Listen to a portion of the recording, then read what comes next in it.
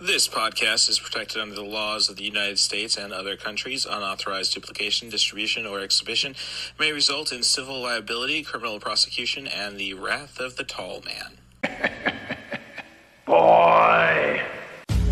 And I waited so patiently. If you could take off, don't wait for me. Tomorrow. Whoa, listen to this. Venom returns. Bingo. Eddie Brock, tell the world there's gonna be carnage. You bet your ass. Even when I got kicked to the curb. Venom, Let There Be Carnage, including the song Last One Standing by Skylar Grey, featuring Polo G, Mozzie, and Eminem.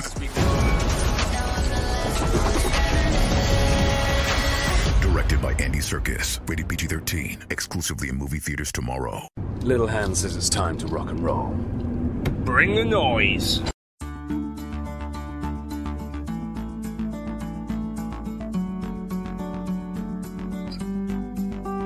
And welcome back to 90 for Chill, the podcast. This is your host. Cool Movie Starth is my official nickname as per the ID10T podcast. Give the Stanley Tucci episode a listen to just for my ego's sake. But Russ Stevens is the name that most people know me by, unless you're in Iowa with Russ Staley or Springfield. Yeah, I know, we're not talking about my wrestling stuff. The CM Darth letterbox handle should be enough. So tonight, I went and tried to avoid the trick-or-treaters. I just don't exactly like people peeking into my under $600 apartment and see that, oh, he lives under $600 because he buys expensive stuff.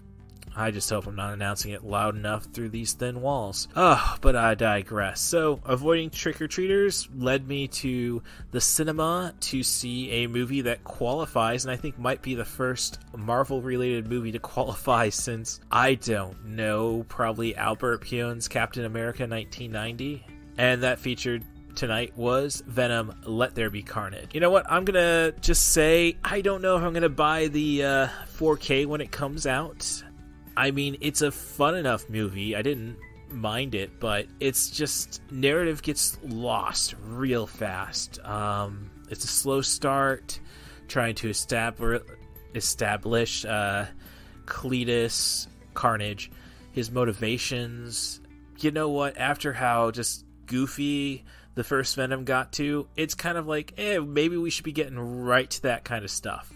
So, heck, I could have cut this down to an 80-minute movie. But, again, I will digress. I mean, if you like the first Venom, you're going to enjoy this one. And it's just, really, once it just doesn't build to the craziness, I'd say, like the first feature. It just starts being crazy right off the bat. Narrative's almost lost, so you're going to have to really love Tom Hardy's Venom, and the supporting characters from the first film, like Scott Reed as Eddie Brock's past girlfriend, played by Michelle Williams' new beau, and I don't want to go into spoilers.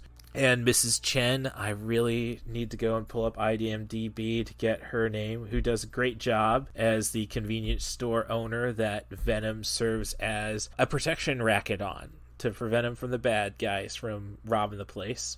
So once this film gets rolling, it's going to be fun, but as I say, the narrative's just not there.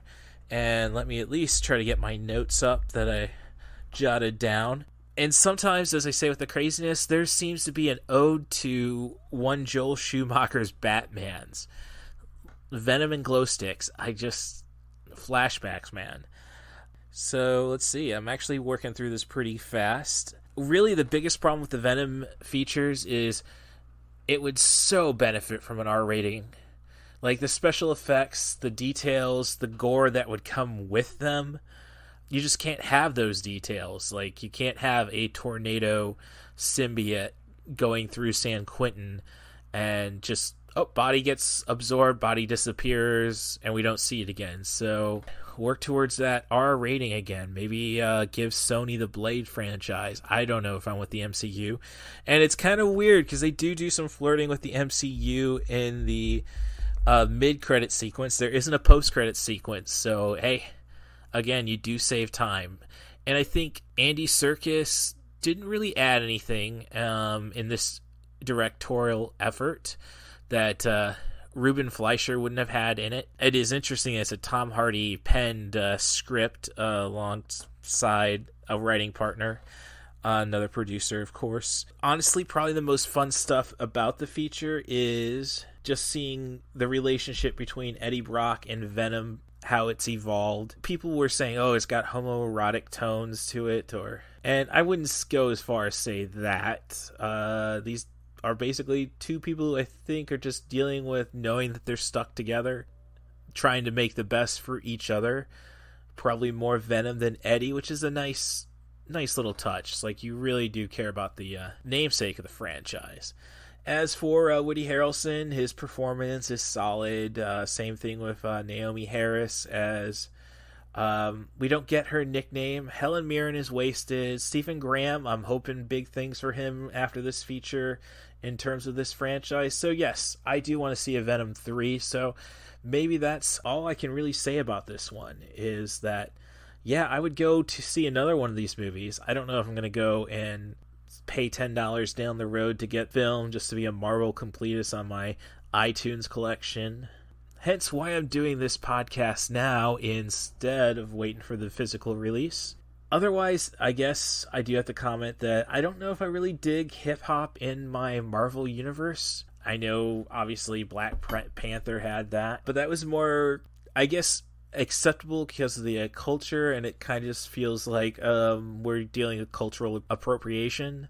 I just don't know what the market is for this franchise, how much more they really need to focus on the humor. I mean, I guess you'd still need that R rating to like really be very long tongue in cheek to really make this franchise something that you're going to buy over and over again. But with that said, I would say if you had a choice between Spider-Man Far From Home and Venom Let There Be Carnage, I would take on the Todd McFarlane created character in Venom instead of Spidey. That's just my opinion with those two features, but if the tease in the middle of the credits adds anything to it, and of course there's a trailer for No Way Home, the next Spider-Man movie, things could really correct themselves. It's nice to see that we're at least teasing the MCU. It's going to get interesting. If you just like crazy Tom Hardy, this is going to be worth at least a matinee showing. I think that's what was the cheaper item on my receipt when compared to the popcorn. And I guess I could also go on about movie theaters experience right now. Everybody's doing assigned seating, but is everybody buying their ticket online? Because look, man, I went and picked first person in the theater, picked my spot. So it should have been the first unavailable seat on the screen. And then everybody's bloody surrounding me. Like, come on, give me 2 rows.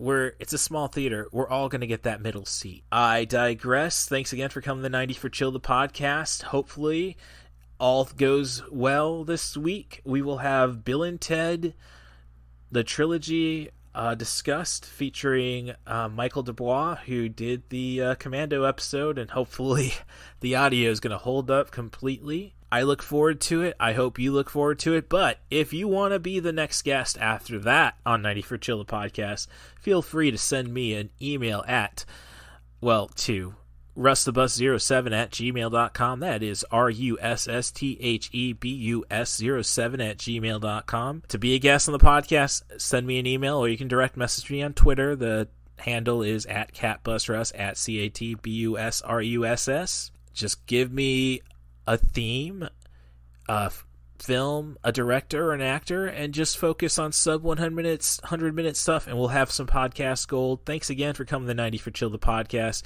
Rate and subscribe on your favorite podcast app. And if you want to talk crap about my podcast, please direct that to Twitter. Let's not mess around with the algorithm, please. And thank you. Otherwise, thank you, Stacia Hardin, for being an inspiration to all the success I'm trying to achieve. And I'm sure everyone else you touched in your life feel the same. Thanks again for coming to 90 for Chill, the podcast, and see you next week. Can I hear a wahoo?